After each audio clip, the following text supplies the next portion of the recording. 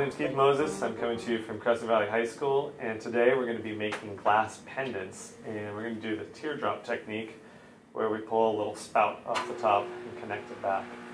And so this is with borosilicate glass, COE 3030, and we're going to use some 11 mil and some 7 mil and pull the pendant out of that.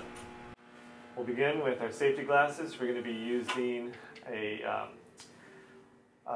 shade 5 and shade 3 welder's lens over didymium goggles, and so real bright light. We have that spectrum of intense bright white light that we want to cover, and then this will allow us, the didymium will allow us to see color if we worked with that. And so we're working with natural gas today and oxygen, and so a few pointers about the torch. I'm going to put these glasses on and I'll talk about it.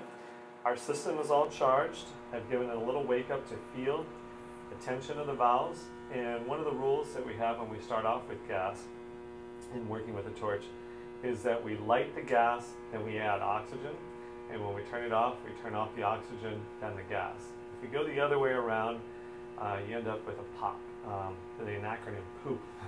Propane, oxygen, oxygen, propane, to help you remember that. And so I'm going to use a striker here, and I just turn on gas just enough to ignite it. I want kind of a long flame, and then I'm going to bring oxygen into it.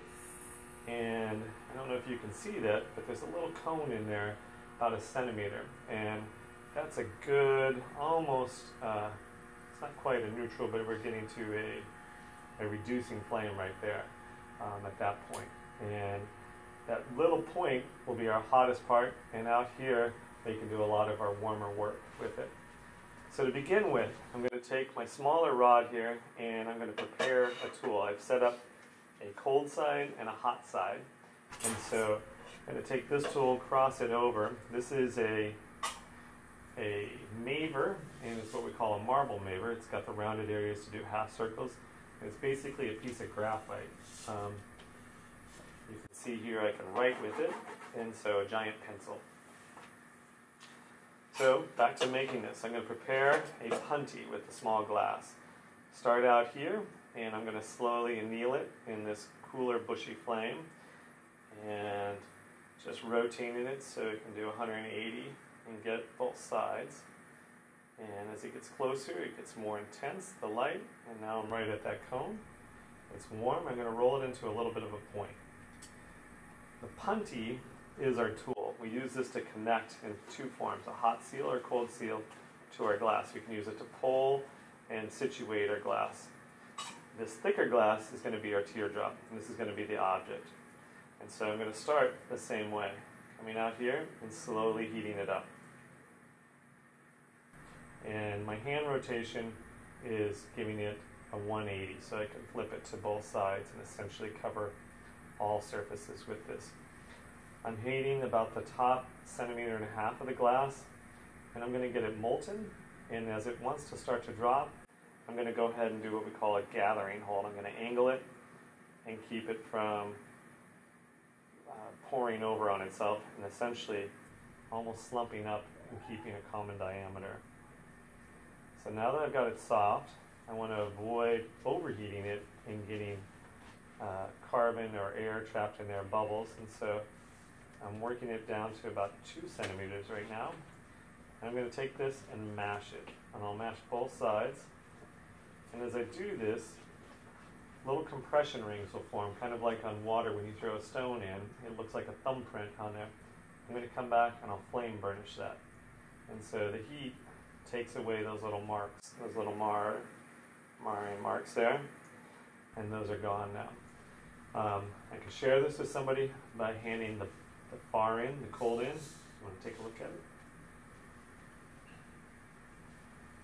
it? And continue my work. Okay, so keeping this a little bit warm out here, I'm going to come in with my punty now, and I'm going to get it warm, and it's going to be what we call a cold seal. One item, my item I'm working on, is going to be colder than my punty, which is white hot.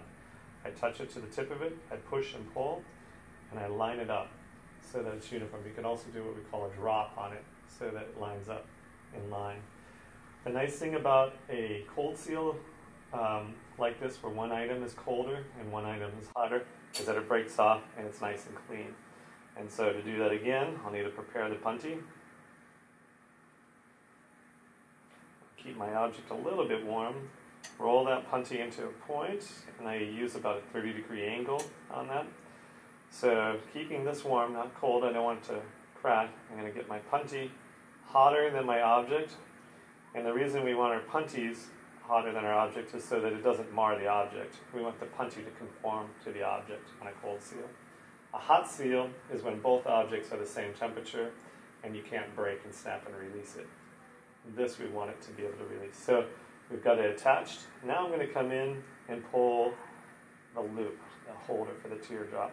And so rotating this and gradually bringing the heat in. I want to avoid getting heat around that seal. And so as it goes in, it'll start to get soft. You can see this bend. And now I'm bringing it right up near that flame. And you can see it get quite hot. At this point, I could take it, stretch it, and bring it over on itself. And this is what we call a flame cut. I'm going to put it right in there by that little point and cut it. If I want to, I can straighten things up, articulate it. And I'm going to flame burnish that so there's no edges. We don't want any stringers. Gather this up. Keep that warm. And we're almost done. Take this, put it aside, take our cold seal here, pop that off, and then we can take our tweezers and we'll flame burnish where the punty was. We'll clean it up. And that's clean. We put it back. The next step is annealing. Annealing is an important step because what it does is it allows the outside and the inside of a glass object to cool together. If we just let this cool here on the table, what happens is the outside cools too fast and the molten expanded inside stays larger, and you create micro fissures, which lead to problems later on. Your pieces could crack. First, I'm going to shut this down. I'm going to turn off the oxygen, then the gas. All right. So we'll take our piece and we drop it into the kiln, and then we close it up. The annealing kiln takes about somewhere between 4 to 5 hours of slow cooling, and then it can start dropping. When I say slow cooling, the kiln's going to be at about 1300 degrees, and then it'll incrementally cool down to around 700 degrees over a 4 to 8 hour period, depending on the piece. At that point, then it'll naturally cool down. We basically leave it in there for a day and take it out the next day. What this does, it allows the inside and the outside of the piece to cool together so that there's not an expansion difference and a rapid cooling on the external part of the piece. It's very important for pieces that have differences in mass, where there's thin pieces and thick pieces, and it's very important when we have different colored clays, or different colored glass together and different pieces of glass mixed in together. It helps with those bonds. And you would want to purchase glass that you know is annealed. Often a lot of artisans bypass this step because of the cost of a kiln, and it's something that we want to kind of promote the safety of. This is the final step with it, and when we're done with this, we'll be able to wear the piece after it comes out of the kiln. So now you know the steps for making glass. You know the safety procedures of turning on the propane first, then the oxygen. You know the procedures about making a punty, rolling a point, using a hot seal and a cold seal. The cold seal allows you to break things off. You know about burnishing, and now you know about annealing glass and the reasons why we do it. Thank you.